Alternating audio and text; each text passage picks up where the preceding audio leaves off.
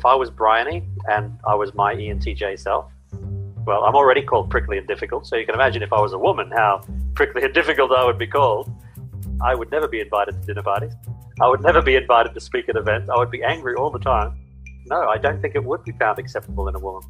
She would be also struggling with people finding her aggressive instead of assertive, and she would be bossy. She wouldn't be strong or showing leadership qualities. You know, those terrible double values that we have about these phrases. So I think she would have a much harder time than me.